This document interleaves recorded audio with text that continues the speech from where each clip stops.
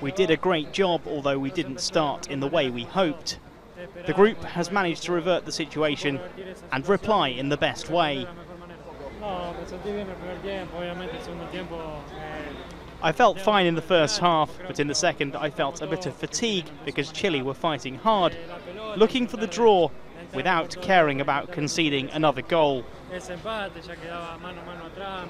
It is logical that we played this way, but we managed to stand tall, reverse a difficult situation and maintain the 2-1 lead we had. We're going to start against Bolivia like we did today, looking for the victory. This game gives us a lot of confidence for the next one.